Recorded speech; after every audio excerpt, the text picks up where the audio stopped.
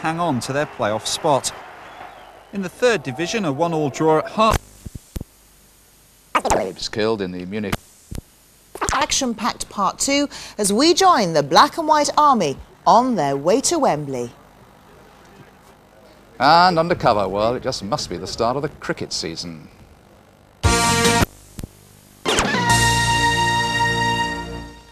Welcome back to Calendar this Friday evening, and Don Riddell will be here very shortly to look ahead to this weekend's sporting action. But first, there are just 2 days to go now before Grimsby Town step out onto the hallowed turf at Wembley for the first time in their long history. The mighty Mariners will face Bournemouth in the Auto Windscreens Shield final in front of, well, around about 60,000 people. Well, 30,000 of them will probably be wearing the black and white colours of Grimsby, and as Fraser Maud reports, some of them will have travelled from all corners of the world to be there. Mariners fans from all over the globe have been sending their support for the team via the internet, but Sunday's game will also be for the people who can't be there for other reasons. My father took me to Blundell Park for the first time in 1949 when I was 7, and he always said that if ever Grimsby get to Wembley, I'll take you. But unfortunately, he died in '56. So me going on Sunday is as much for him as it is for me, and I shall cherish that moment. Two young lads who'll also be cherishing the day are the Mariners' 8-year-old mascots, Jason Drury and Andrew Dring. They'll make the trip from Lincolnshire, but one man's had a slightly longer trip from Australia. It's the longest distance I've ever travelled for a Grimsby away match, but it's been worth it because this is the highlight of Grimsby Town rather than just the Grimsby Town Football Club. This is probably the highlight of Grimsby Town's history, particularly in my lifetime.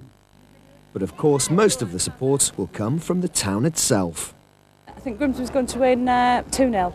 I think they'll win. I think they'll pick themselves up. They've had a few bad results, but yeah, I'm looking forward to it. I think Town will play them off the pitch, because they're a football team.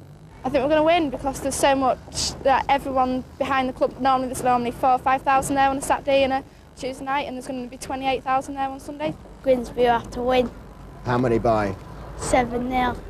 Brian Ward's had to wait over 50 years to see his side make it to the Twin Towers, something he'll be sharing with, well, his whole family.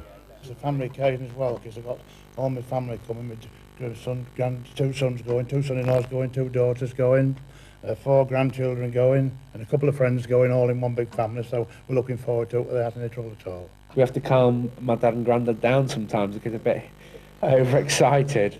We have to watch out in case the police come round and want to take him out of the ground. With backing from all over the world and from Brian's Barmy Army, when Sunday comes, the Mariners certainly won't be short of support.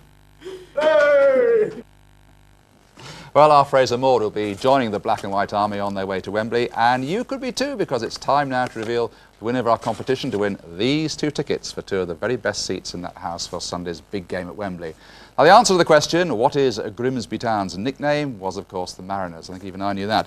And the winner is Richard Critton, who is 18, and he is, surprise, surprise, from Grimsby. Anyway, congratulations to you, Richard, and hope you have a great day out. And it's crowned, of course, when Grimsby win.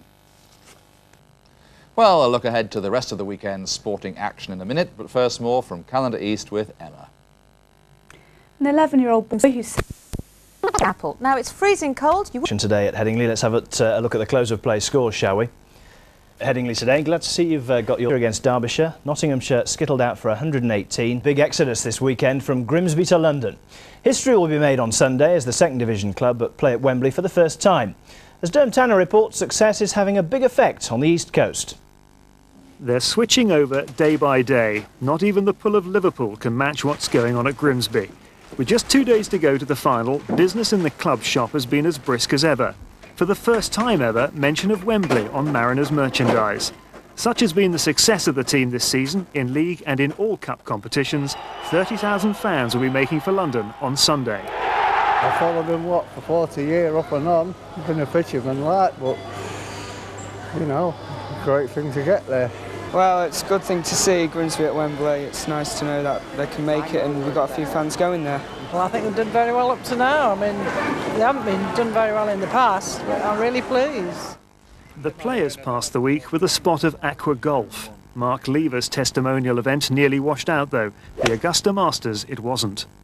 Well, Mark, this is some preparation for a Wembley final, isn't it? Oh, miserable, isn't it? It's typical, isn't it? Middle of April and it's sailing down, but it's not cold anyway, so we'll have a good round of golf and have a couple of beers and then get ready for Sunday. As the water hazards grew by the minute, enter manager Alan Buckley, more Gene Kelly than Arnold Palmer. Not the slightest bit interested, never have been, never will be. It's a bit hypocritical to sit here in a golf club doing an interview when I'm not the slightest bit interested, but it's a day out for the players. What does get Buckley going is Grimsby itself. That's why he's back for a second helping. In the previous tenure in charge, we had 2 successive promotions and we were well established in the First Division. But I think this season's just exceeded all expectation. It's arguably the best in the history.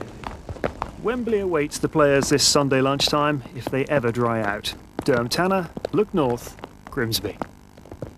Thanks, Derm.